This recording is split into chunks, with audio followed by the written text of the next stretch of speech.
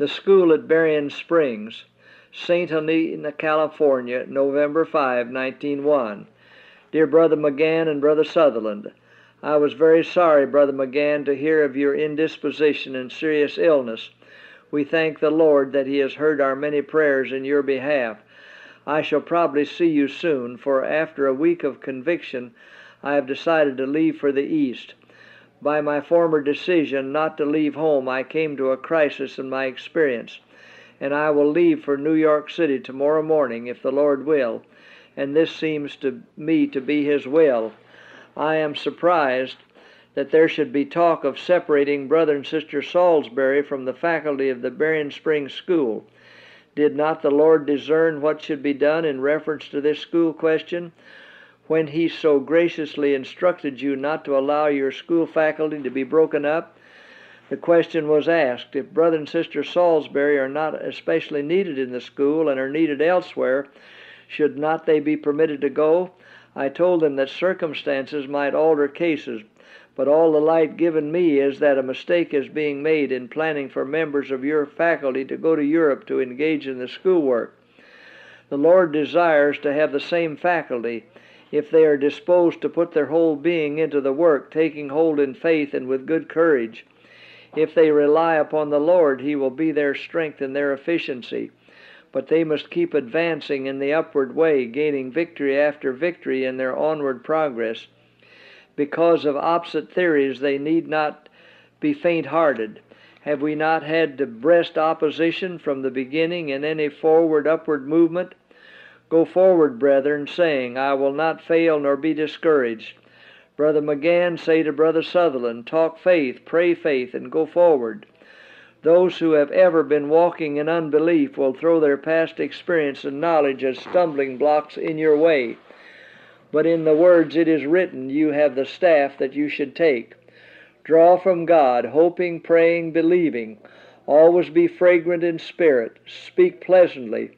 When I see others so disagreeable in the expression of their feelings, I dislike the spiritual atmosphere so much that I feel like opening the windows heavenward and letting the fragrance of the presence of the Lord shine in, thus scattering the disagreeable fog.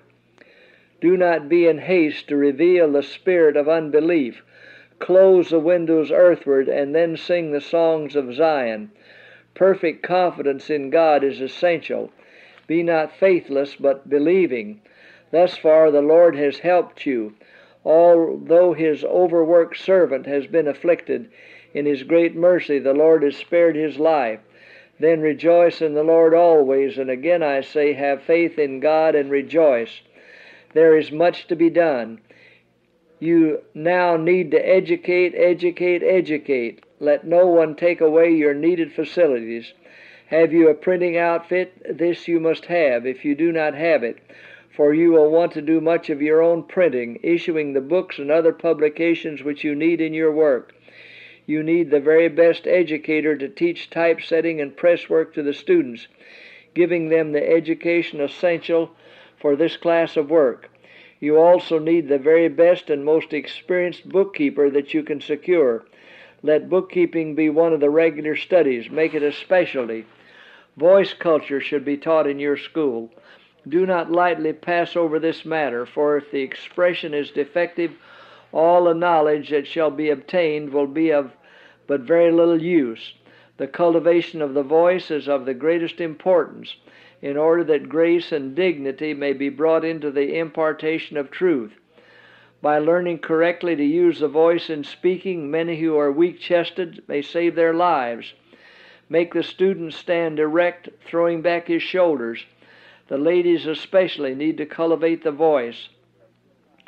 In every reading exercise, require the students to speak the words distinctly, clearly pronouncing even the last syllable. Teach the students not to let their voice die away at the end of the sentence. Require a full, clear, round tone of voice to the very close, including the last syllable. Many who use their vocal organs in so careless a way that they can scarcely be called vocal organs, if allowed to continue speaking defectively, will die of consumption. For want of exercise, the lungs will close their healthful action. In the respiration there is not a full inhalation of pure vital air to give nourishment to the lungs. Consequently, they become diseased. Educate all to speak slowly. Do not allow any hurried reading or rapid delivery. Teach the student to inhale the God-given vital air and then in the exhalation clearly express their words.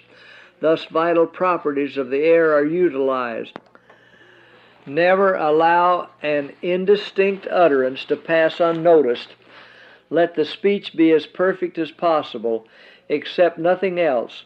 By cultivating the voice, a grand work will be done, not only in learning how to breathe, inhaling the pure life-giving air, and exhaling by speaking in loud, clear tones, but also in the preservation of life. In speaking, there need be no strain put upon the throat or the lungs. The abdomen is the powerful engine from which the organs of speech are to receive the power which keeps them in perfect tone and expression. There needs to be an economizing of nervous strength in order that the voice may be perfected, thus enabling laborers to speak in such a way that the truth will lose none of its force and beauty by being bunglingly presented. This subject of voice needs special attention. May the Lord help you as teachers to see the bearing on which this subject sustains to the communication of the truth. Workers should know how to use the voice in such a way that in speaking they will properly represent the grand subjects of present truth. If the mind and the will are set to make progress and advancement, there will be improvement in the forcible presentation of the Scriptures. You should endeavor to train the very best class of workers who, as teachers and ministers of the gospel, will be able to educate others. I think that if it is possible, you should have Elder Prescott connected with your faculty during the first term. This first term must be a success. The Lord desires our Brother Prescott to learn many things in educational lines. His ideas of education are to be different from what they once were, and I thank the Lord that He has been giving him the light that is so much needed by the students who shall go forth as teachers. All who now are connected with the work of education must not follow the same old methods.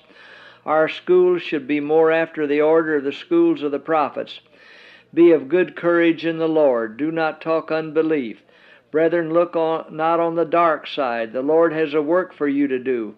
You need more faith, more hope. Commit the soul to God as unto a faithful Creator. If for the time being Brother Magan should go to Nashville, Los Angeles, or St. Helena, the entire change would be a blessing to him.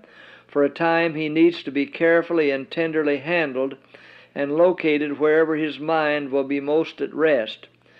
Do not at present let Brother and Sister Salisbury leave you. Hold them until you know that it is duty for them to go. In much love, signed Ellen G. White.